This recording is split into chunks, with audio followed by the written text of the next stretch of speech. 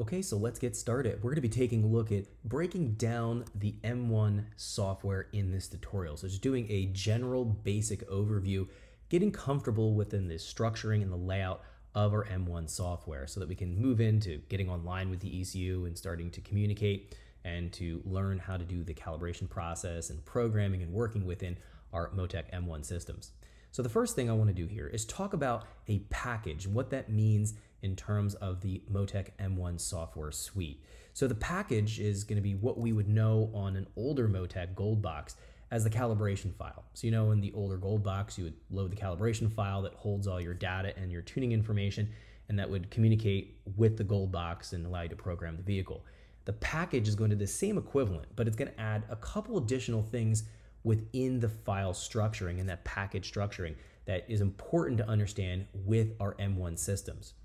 Now, we're going to find that the package is going to contain our firmware, and the firmware is going to allow you to have certain specific features and functions added within your programming capability. So if you want to have something that's going to be specific to a vehicle, you're going to have to get a firmware package that's specific for that vehicle or be able to develop it and code that yourself. But this course is going to be focusing on already developed packages from third-party applications or from Motec. So the firmware is something that's unique to the package. The tune data, which would be the equivalent of the calibration file, is also unique to the package.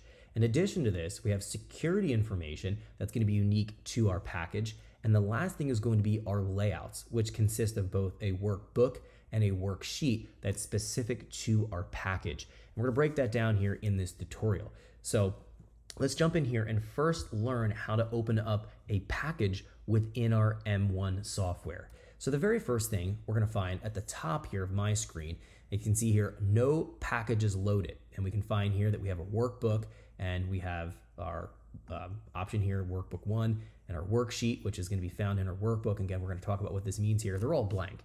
There's going to be nothing to really look at here. We don't have a file loaded into the software. So that's what we want to first do here. We want to load a packaged file and start to explore it and break that down. We have two options in order to load our package into our software. We can go here into our quick launch tab, and this might be what you have pop up when you open up the software, and this allows you to go ahead and open up a package that you've previously worked with or looked at in the software. Let's assume you haven't opened up anything yet. You can move up here into File and into Open Package. Alternatively, you can keystroke Control-O, allowing you to go ahead and open up a package. So let's go to Open Package option. Now we can see right here, this is going to be where we load a package into our software and allow it to actually be brought in. And we actually have to go to the Import File option to take a look at a package. Now I have two packages that are going to be on my desktop right now. They're both John Reed Racing packages. So a third-party package that I can upload to my Motec as long as I paid for that package license for my specific Motec, which is something you'd have to contact that developer, or if you're buying a Motec package, you're gonna have to go ahead and pay for that ahead of time and have that matched to your Motec and the serial number, which is gonna be something you have to work out with that developer or with Motec in order to actually obtain that file. Now you can open up packages and not have to purchase them. They're available to download on Motec's website. If you go in and you take a look at the Motec M1 Tune option we looked at in the previous tutorial where we did our downloads, you can download various different packages that Motec offers. They're not going to have third-party packages such as John Reed, but you'll be able to go and take a look at what a particular package consists of. Let's go ahead and open up one of the packages I have on my desktop. Let's go here to Import File.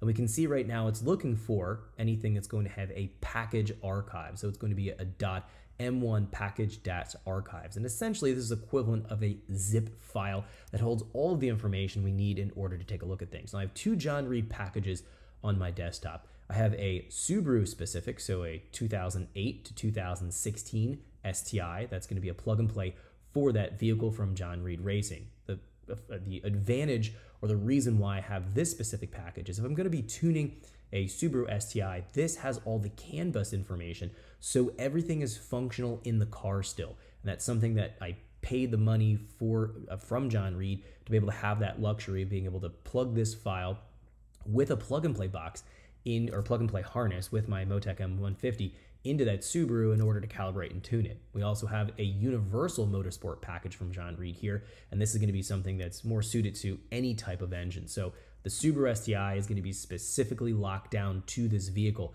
and I can't take this package and let's just say bring it into a different vehicle. It's specific to the vehicle. The universal is going to give me the ability to do anything. And that's what you'll find with a lot of the Motec packages, such as the GPR package. That's going to be more of their universal race package from Motec, and that will allow you to do any type of vehicle. So it's going to be either vehicle specific in your packages or more of a universal motorsport package. And it'll, again, either be a third party or something from Motec that you'll be purchasing. So let's go ahead and just open up this universal motorsport option, and I'm going to click open right here, and that's going to bring that package into the open package window. Thanks for checking out our teaser clip. If you want to see the rest of this video and more than 500 hours of current EFI training we have to offer, make sure you click right here. If you want to go and check out more teaser clips from this training course, click here, and you don't want to miss any of the videos we're going to be releasing on this channel, so make sure you subscribe and click here. Thanks for watching, and I'll see you guys later.